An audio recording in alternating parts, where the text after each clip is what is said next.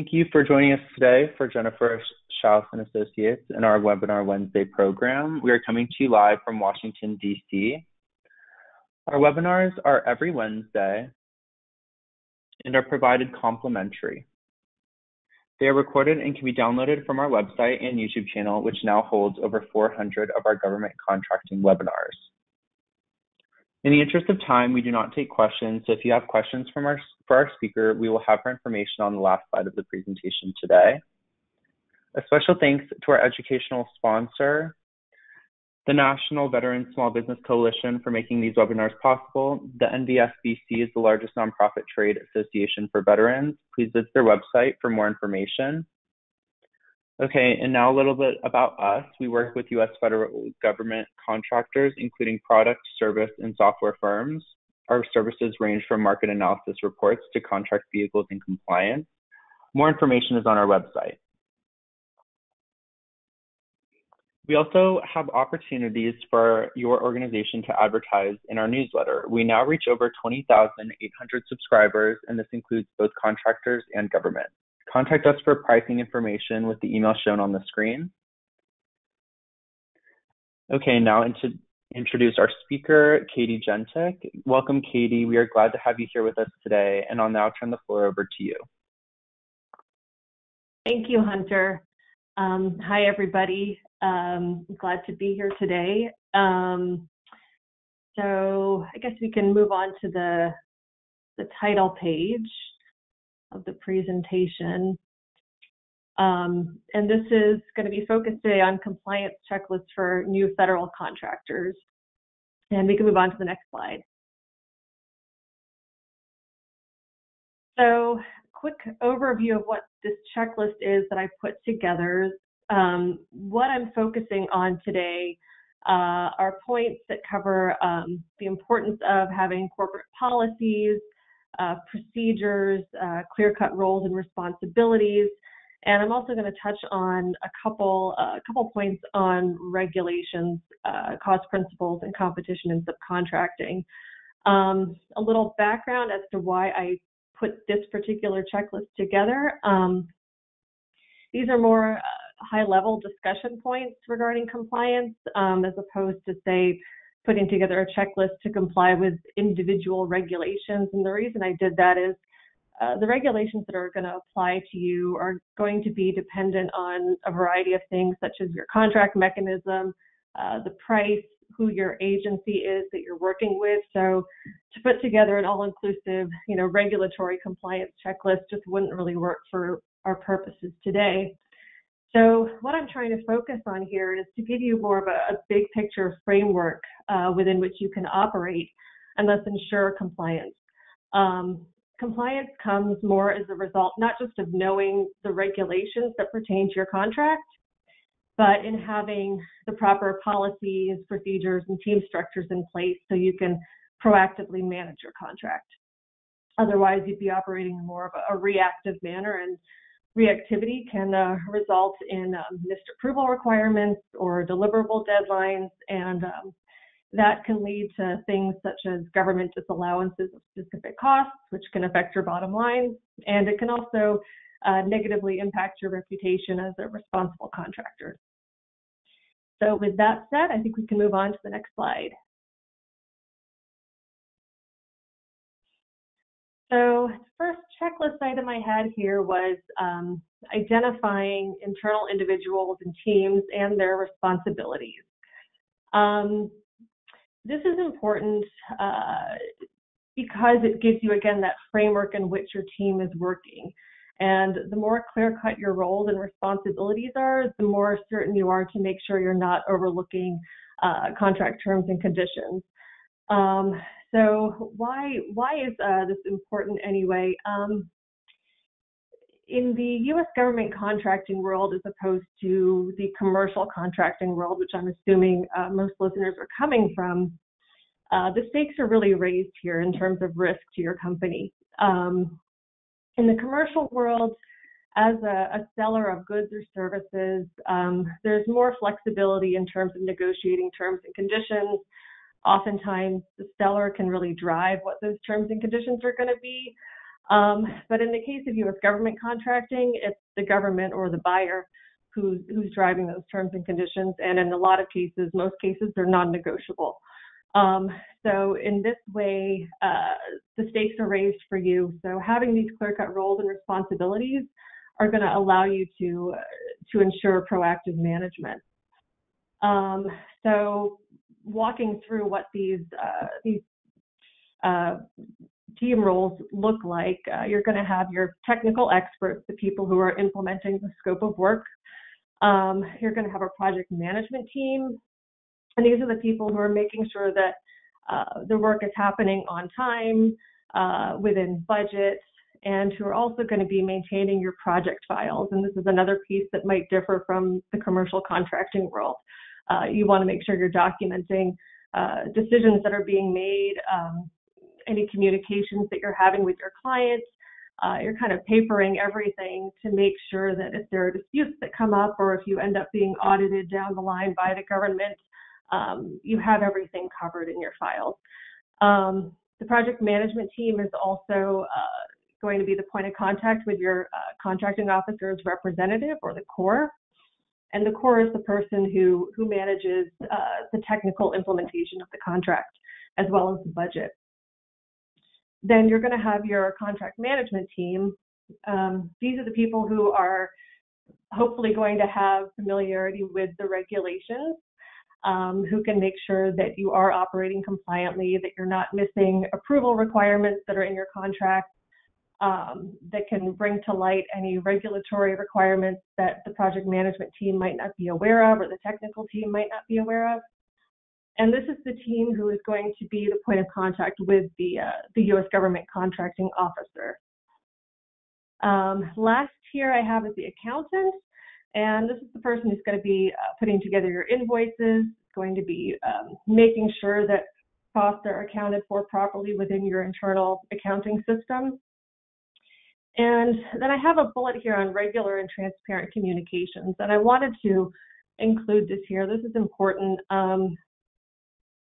Again, going back to that point on being proactive, in my experience, if I've worked on teams where all of these individuals are not in regular communication with each other about what's happening on the contract, that can create risk of non-compliance. As someone who's been both in project management and contract management, if a contract person isn't apprised of what's going on, oftentimes that can lead to risk of non-compliance. Let's see. I think we can move on to the next slide.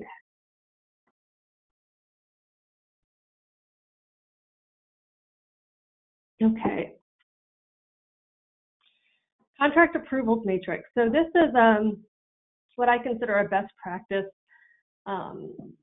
in my years of doing this.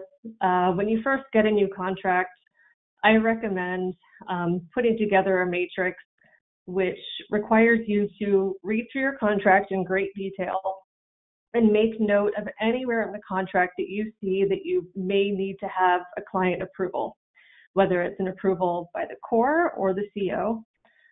You could also do this for any required deliverables and their due dates and what they need to contain. And essentially what this is going to look like, it's going to lay out every clause that has one of these approval or notification requirements, and cite where in the contract it can be found, and if applicable, if there's a FAR or a DFAR or an ADAR, whatever supplemental agency regulation there might be, include that citation and note what the required action is, or any due dates, or if you need to give, request this approval a certain number of days in advance of taking action, and note who internally is going to be responsible for that. As I mentioned before, your project management team is likely going to be the point of contact with the core, and your contract management team will likely be the point of contact with the CO. And I just find this is a great kind of cheat sheet that you'll have on hand. So when it comes time to implement the contract, you can keep this close by and kind of get familiar with what all of those potential approvals and notifications are going to look like. And again, that comes back to the proactivity piece here, that if you can keep ahead of the game and know what approvals or notifications are going to be required, you can make sure you're not missing those marks. Because in my experience, if you miss that and you ask for an approval retroactively, that can result in a disallowance. Next slide.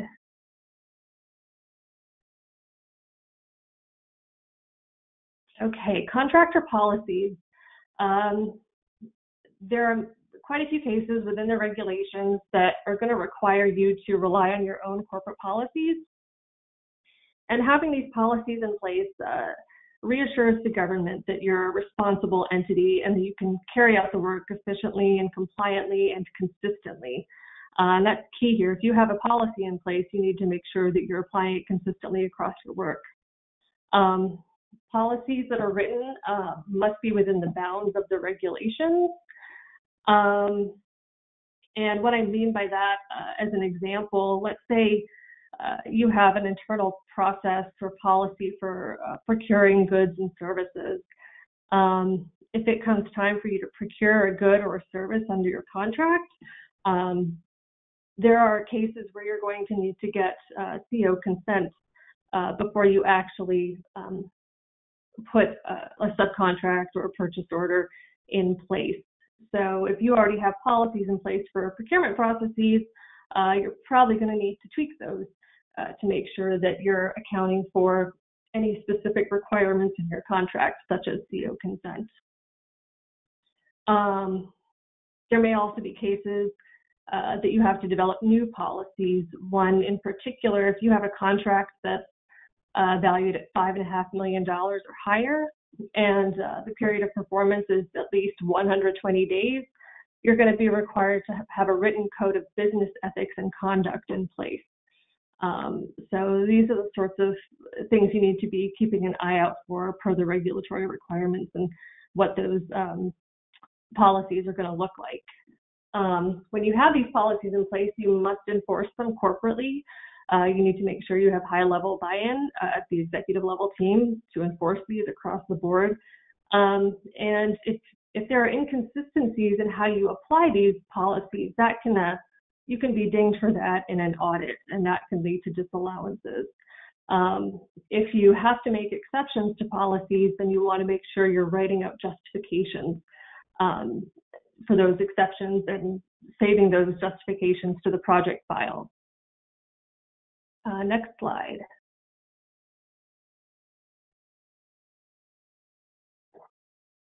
So those were points on corporate pieces that you can take into account. And now I want to touch on some of the regulatory requirements that are more high-level requirements. Probably the most important being the cost principles. So cost principles, they're laid out in the Federal Acquisition Regulation, the FAR, in Part 31. And these cost principles are used to negotiate pricing for contracts and any contract modifications. And they're used by the government to determine if a cost that you're requesting reimbursement for in an invoice should be paid by the government.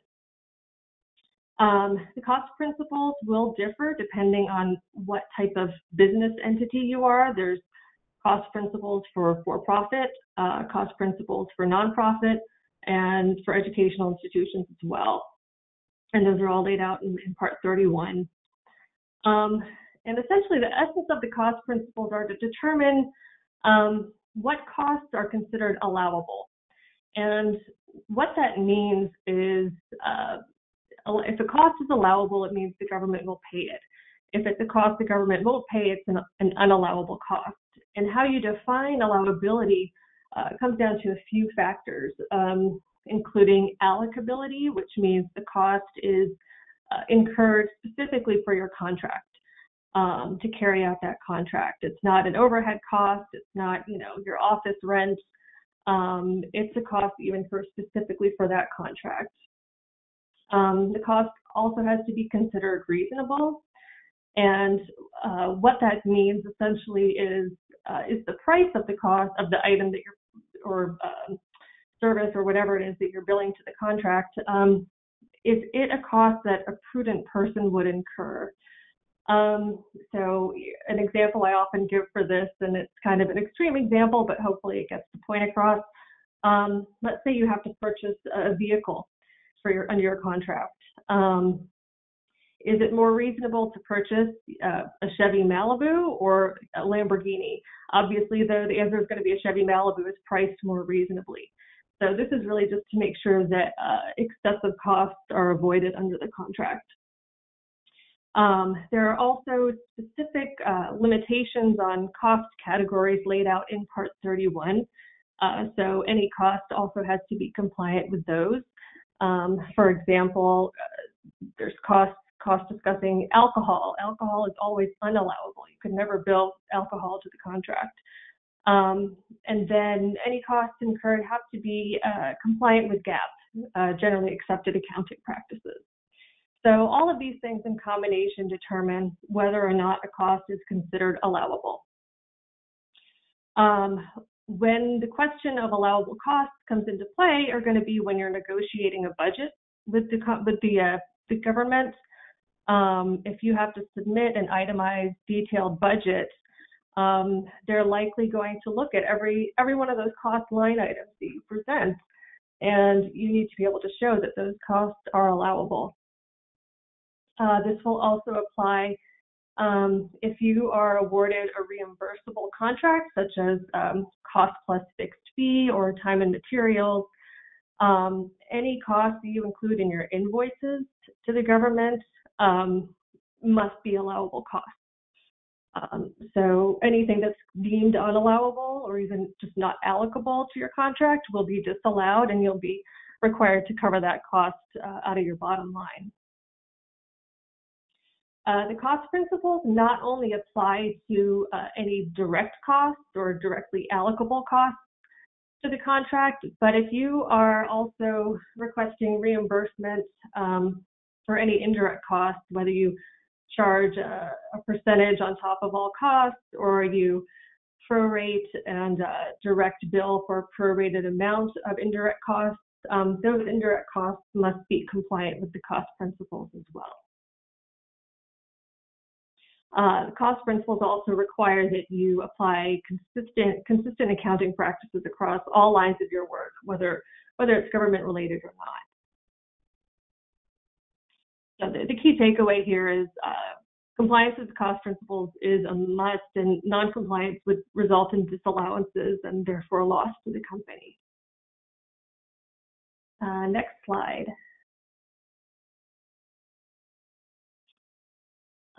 Competition and subcontracting. I wanted to pull this one up as well.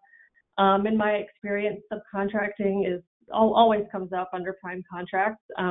That may not be the case for everyone on the call, but it's pretty common. And to get clear on, first of all, what the definition of subcontracting is, one might think that it means you're subbing out a portion of the scope of work, so it's technical in nature. But the FAR actually has a much broader definition of what a subcontract is, and it basically, if you're procuring anything under your contract, it's considered a subcontract. And when you procure any goods or services under your contract, there's a FAR clause you're likely going to see in your contract, FAR 52.244-5, which requires that you compete any subcontracts are going to issue to the maximum practical extent. And that's kind of a gray phrase. What is practical? And that's kind of up to interpretation. And this is, again, where it becomes important to have specific policies and procedures in place. Oftentimes, companies will mirror the government. The government only has required competition for anything over the micro purchase threshold, which is $10,000 currently. So you may mirror that to determine when you need to compete for purchasing a good or a service. But however that's defined within your policy, if you do not compete, you have to be able to adequately justify why you haven't competed. And typical justifications that I've seen are there's a sense of urgency. Maybe this requirement just came up fairly quickly, and in order to meet contract objectives or deliverables, you don't have time to go through developing an RFP and evaluating offers. So there's a sense of urgency associated with it. Or perhaps through your own market research, you've identified that there's only one company out there who can provide whatever it is that you're purchasing, and that's called a sole source acquisition. So what exactly does competition mean? Again, it's not defined in this FAR clause, but through my experience, it's a pretty good practice to actually, instead of just calling it competition, use the FAR definition for what's called adequate price competition. And I've put the citation here if you want to look it up. It's a fairly lengthy definition, but in essence, it means that you're looking to acquire at least 2 to 3 quotes from independent offers and award to the best value. As I mentioned previously, you want to make sure you have clear-cut procurement policies and procedures in place to make sure you're meeting these competition requirements. And again, any deviation from your competition policy, you would need to adequately justify in writing and save to the project files. So I think that covers it. That's our last slide. So I'll turn it back over to Hunter.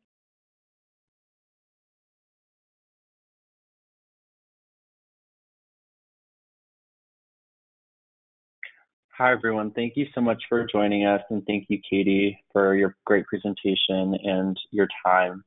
The recording will be on our website and YouTube channel within the next 24 hours. Please join us this Friday as we cover each part of the FAR, and join us next Wednesday for more hot topics in federal contracting.